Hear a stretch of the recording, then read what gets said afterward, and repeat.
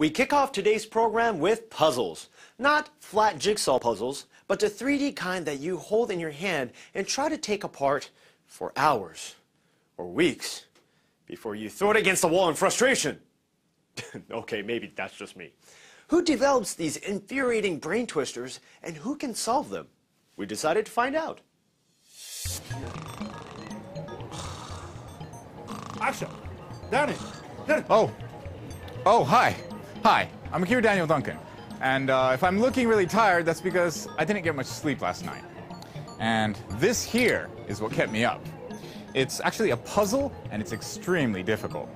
So I'm in the famous district of Akihabara, and I'm going to visit the company that makes these and see what kind of evil geniuses are behind this complicated design. So, let's go. Oh, wow. NHK World. Looks like they've been expecting me. Oh, hello. Hi. Are you from this company? Hi. Oh, wonderful. I have been struggling with this all night. Could you show me how it's done? これはかなり簡単なやつですよ。 Wow, just like that. You make it look so simple. Hanayama has been in business for over 80 years, manufacturing games and toys. Teddy Sakamoto is in charge of development, and he was kind enough to show me around. The company produces ordinary puzzle rings, but these metal puzzles are what made them world famous. Called Huzzle, they have fans in over 50 countries around the world. They're referred to by the company name Hanayama in the US and other countries. Apparently, there are currently 52 designs. And this is the one that stole my sleep last night. Well, I'm still going around in circles. Could you show me exactly how this is done? Yes, yeah. With this puzzle, a star-shaped piece is trapped inside a ring. It's a tricky piece, and the secret is that the length and thickness of each star point is slightly different. これが一番短いんですね。で、その隣のこれが一番こう細いんですよ。他のに比べてですね。で、こことここがポイントになってます。で、これで。Oh, wow. Okay, so that's the spike. That's the short one. Nope, that's not it. Aha! I figured it out. Would you mind showing me one more? This one right here? These seem to bring out the kid in me, but being told the answer does reduce the satisfaction of solving it. While he teaches me how to solve the next one, let's review the history of these puzzles. The puzzles were given the name Huzzle last year. It's a portmanteau of hazusu, which means take off in Japanese, and puzzle. Some are based on cast puzzles that originated in England over 100 years ago during the Industrial Revolution. The company employs designers around the world.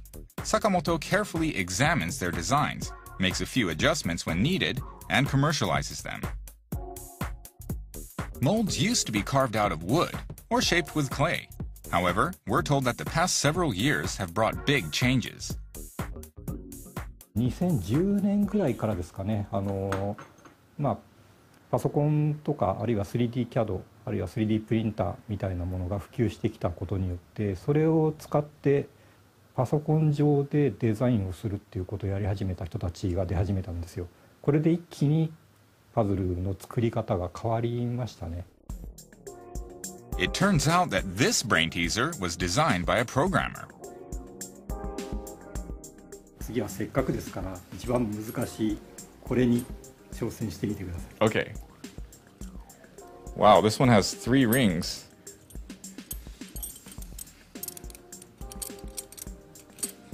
I don't know, this one looks really complicated. 実はですね、今日紹介したい人がいるんですよ。Oh. Hola, ¿qué tal? Oh, hola. Mucho gusto. Encantado. Adrian is from Spain and is currently studying mathematics at the University of Tokyo. He picks up the most complicated puzzle and works his magic. And This is the final step. You will have the 3 pieces apart. He solves one puzzle after another. Oh, So wow. these 2 came out at the same time. And here's the one with the peculiar design that we saw earlier. You can spin these pieces around and they come out apart like this. Oh, wow, that is quite surprising. And it's very beautiful too.